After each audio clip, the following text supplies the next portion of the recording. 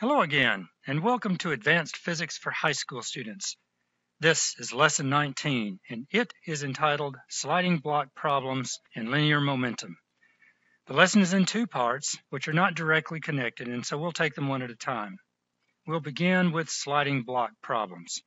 In the funny papers, sometimes an artist will poke fun at physics, and this example from Foxtrot is no exception. Take a moment to read it. While not wanting to sound too preachy, I will tell you that before you can run, you have to learn to walk. And in physics, learning to walk involves handling simple, straightforward problems and lab activities before muddying the concepts with other complicated issues. When we talk of sliding block problems, we generally mean that friction affects the objects under consideration. Let me enlarge this screen just a little bit. In many cases, the object will experience multiple forces that act at various angles. Sometimes an incline is involved. Oftentimes, these problems will be contrived so that you might never see such a complicated real-world application. But solving these contrived problems will hone your skills so that when you do run across a complex actual system, then you have tools at your disposal in order to go about figuring out what you need to know. Frequently, you'll be presented with a situation and asked to get a numerical result for some particular quantity. Maybe you'll want to know something about the object's motion, velocity, acceleration, position. Or you might be asked to figure out a numerical value for the coefficient of friction, mu. Maybe you'll be required to figure out how to apply a force, how strong and at what angle, in order to cause a certain thing to happen. Whatever it is you're asked to do, the approach you're going to take to solving a problem is generally going to be this, and I'll list the steps out. First, you want to sketch a good diagram and a free body diagram of the object under consideration. Next, you'll apply Newton's second law of motion. You may have to apply Newton's second law both horizontally and vertically, but in any case, you'll need to apply Newton's second law. And then third, you're going to need to use the equations that result from Newton's second law to piece together a set of mathematical relationships that are going to help you to figure out what it is you're looking for. Along the way, you may have to resolve forces into these horizontal and vertical components, and you might find some non-intuitive relationships among the various variables and the forces involved. There's nothing like seeing this in action, so let's see how to handle this using multiple forces. You're not going to find this example in your textbook. Here's the example. A lawnmower of mass m is pushed with constant velocity along level ground using an applied force Fp at an angle theta. Find the effective coefficient of friction, mu, between the ground and the lawnmower. Wow, what a problem. Let's begin with a diagram. There's the ground. There's my lawnmower. The lawnmower has a mass m, and it's moving with constant velocity to the right. And there's some force, which we're calling Fp, P for a pushing force, that's directed along the handle. The question asks us to determine the effective coefficient of friction between the lawnmower and the ground. That's the variable mu that we're looking for. The variables that we know include the foot pushing force, Fp, the angle theta, and the mass m. Now, frequently you'll get problems in which instead of using numbers, you'll have to use symbols, and that's the case here. We could solve this problem using numbers, but it's more powerful to do it symbolically. When you use particular numbers, you find a particular solution that's valid for those particular conditions. On the other hand, when you solve a problem symbolically, then you can see relationships between variables regardless of what the numbers are. You can always throw numbers into the solution later and see how the different variables affect the system. Symbolically, you solve the problem once, and you've got a general solution. You can put numbers in anytime you want, and you'll get a particular solution. We're told that the lawnmower moves at a constant velocity, and this fact is going to be important in analyzing the problem. When we say that it's moving with constant velocity, we mean that the acceleration is equal to 0. preview of coming attractions, when we write Newton's second law, which has the acceleration in it, we can put a 0 in anywhere that the symbol A appears. As the lawnmower moves across the ground, there are other forces that are acting on it as well.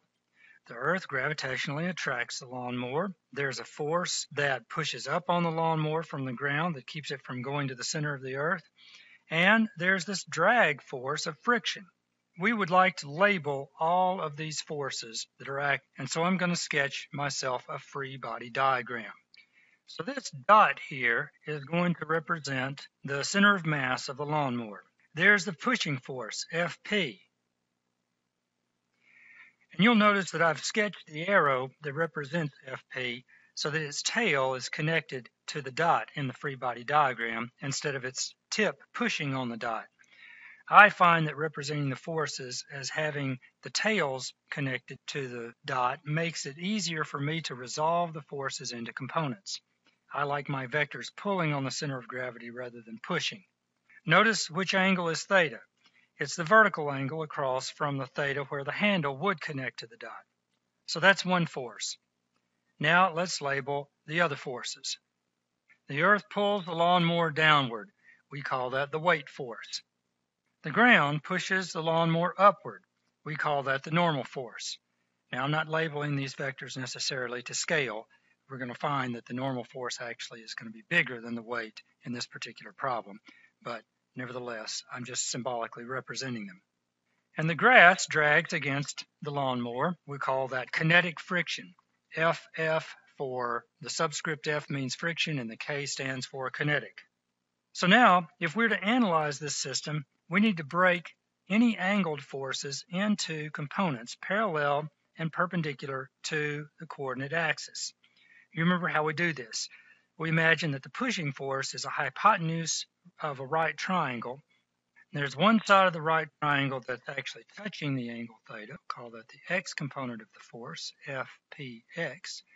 And there's a component that's not touching the angle. That's not the hypotenuse, and we'll call that Fpy. Now remember my mnemonic, SOHCAHTOA, and we find that the side that's adjacent to the angle theta is related to the cosine of the angle, and the side that's opposite the angle theta is related to the sine of the angle. So we can rewrite Fpx and Fpy in terms of Fp and the angle theta. And now what I'd like to do is to replace the force Fp with its components. So I'm going to sketch another free body diagram that shows only the forces that are in the x direction and in the y direction. Here it is. Now what? Here's my resketched free body diagram.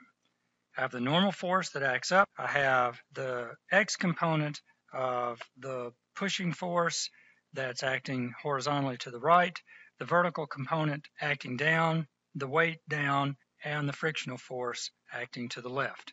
Now what? Now we're going to write Newton's second law of motion.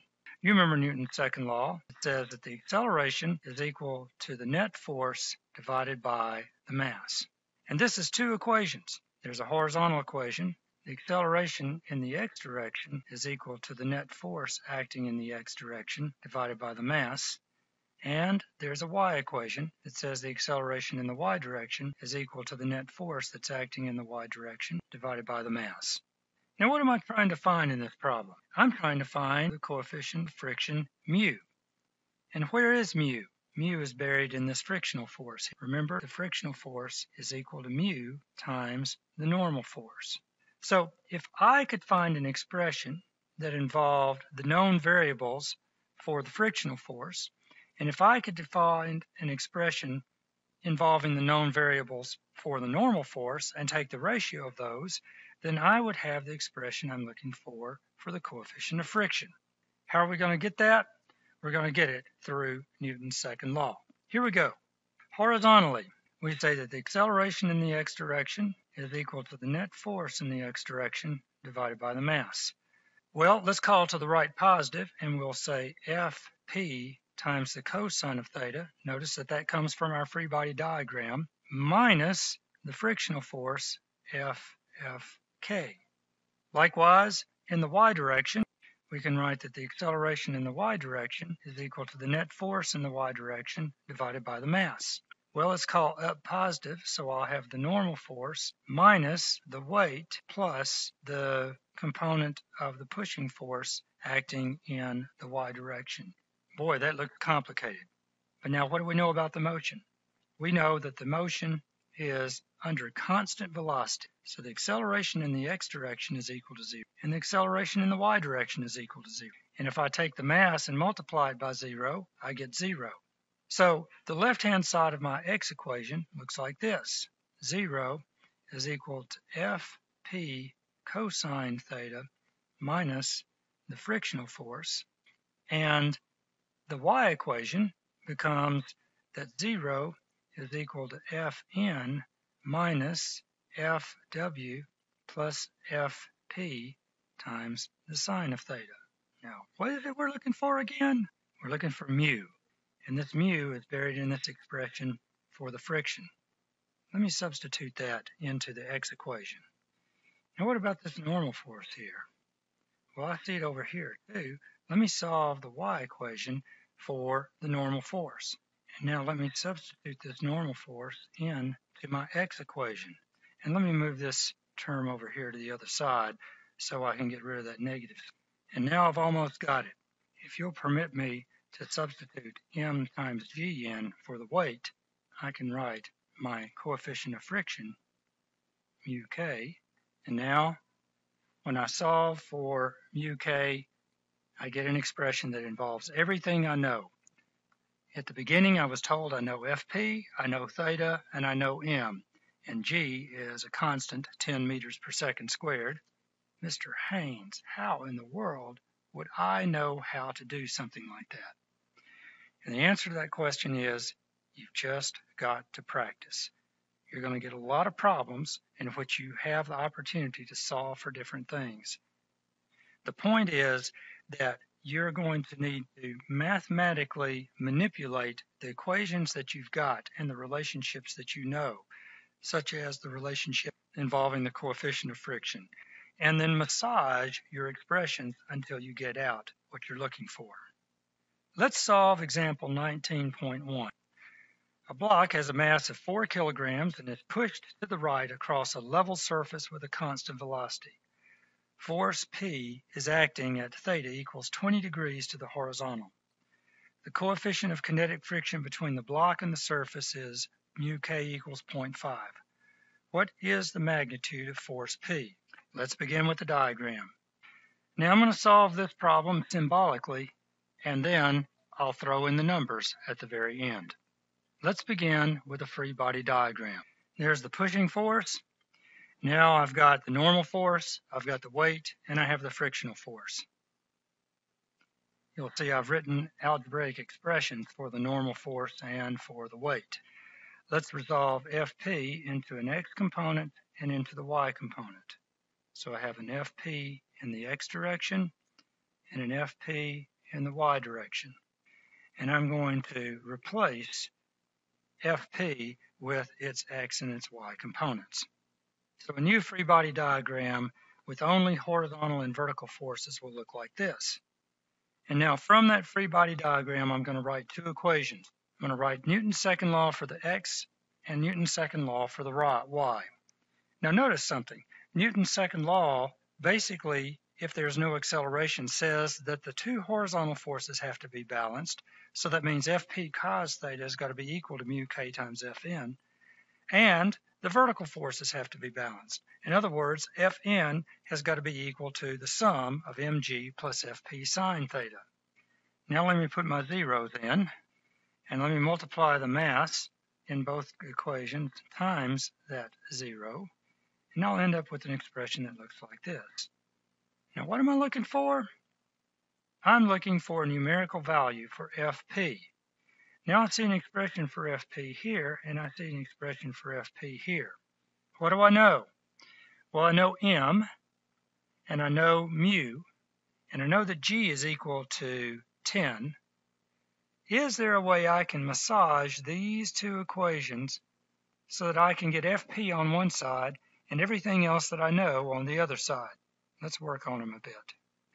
Let me solve the right-hand equation for Fn, and then substitute that Fn into the left-hand equation. So there's Fn, and I'm going to put it into the left-hand equation. And now I've got it. I'm looking for Fp. I see I've got Fp there. What do I know? I know a number for theta, that's 20 degrees. I know a number for mu k, that's 0.5. I know a number for g, that's 10. If I can extract Fp out and get it on one side of this equation, then everything else I'll have numbers for. Let's work on it. Multiply through by mu k. And now let's bring the mu mg term to the left-hand side and factor out the Fp from the remaining terms. If you'll permit me to do a couple of steps of algebra in one. And now divide both sides by the parentheses on the right-hand side. There is my general expression for Fp. Now let's throw in the numbers. Numerically, I know that mu k is 0.5, m is equal to 4, g is 10, theta is 20 degrees. And now put those numbers into your calculator. I get that the pushing force is equal to 26.02 newtons, effectively 26 newtons. So let's review what we did in this example. We began by sketching a diagram of the problem. From that, we sketched a free body diagram. We resolved the forces into horizontal and vertical components. We wrote down Newton's second law for the horizontal forces, and we wrote down Newton's second law for the vertical forces. Then we massaged those resulting expressions until we extracted what we were looking for. It required a lot of algebra, and I made it look easy because I've solved lots of these types of problems before. As you wrestle with these problems, you'll get better at spotting what you need to do. I would discourage you from throwing in numbers early in the problem because the College Board exam that you'll take in May is going to require you to solve some problems symbolically. I guarantee you'll have at least one free response problem that involves only symbolic manipulation without any numbers at all. That's a skill you need to learn how to develop, and there's no easy way around it except to work through many examples. And you'll get lots of practice in this course.